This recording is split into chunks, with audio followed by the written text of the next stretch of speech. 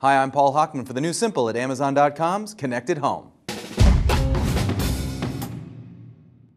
If you want music all over your house, you know from these videos, well, you've been watching, right? Okay, that you need these basics: a music source, a transmitter to send music around the house, a receiver to grab the signal, and powered speakers to amplify that signal so the music can be heard. We did 3 videos to show you examples of how to do it. This one is about a particular kind of receiver called an Apple Airport Express. The device is plugged into any power outlet in your house. Then you plug powered speakers into the device. The iTunes software on your Mac or PC will then automatically see that device on your network and will give you a choice. Want to send music to just the powered speakers that you've attached to that Airport Express? Or to any other devices and speakers in the house attached to another Airport Express? Well, click on the lower right-hand corner of your iTunes window and send it. The attached powered speakers will let you hear what you've sent in whatever room you want. Done!